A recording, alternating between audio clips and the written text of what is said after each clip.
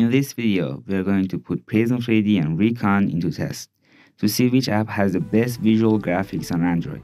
However, Prisma3D is much older than Reconn4D in this case. Reconn4D has a wide range of surprising graphics options that makes you wonder which one is the best. So let's start the video and find out.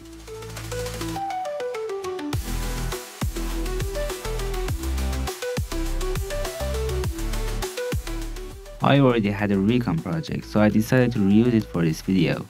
I'm adding a wide directional light to light up the scene. Reconn has changed a lot since the last update, and I can already see the results. Also, the improvement in the roughness is insane, and I'm trying to reach the best looking one possible. Unfortunately, it looks like the emission is not working this update, but I'm sure it will be fixed soon. After a lot of adjustment of materials, I want to see how it turns out. So here we go for the first look. I mean, you can't really deny the view. It was actually surprising for me.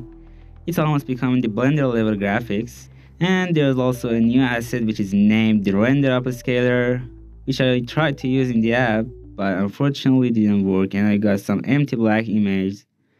So I guess I got rid of it innocently, and yeah.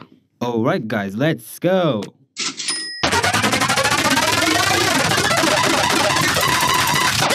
So here's how it turned out. I really love it, don't know about you, but let's go for Prisma3D.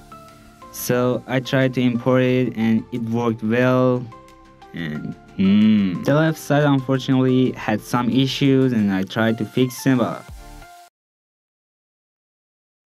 since I don't want that to happen again, we are going to work with the right side, which is good, and we can use it. So I will add a plane, add a shadow under it, and add a directional light and adjust the view. And you know, since the materials are super sensitive and I don't want to lose them again, I'm not modifying the car's materials. Let's get a render.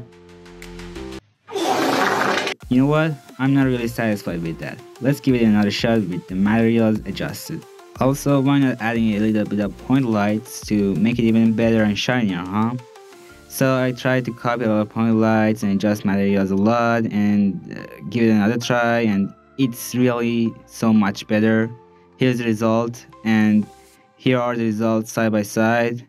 Tell me which one you like. Don't forget to like the video. Thank you for watching. Stay low poly. Have a good day.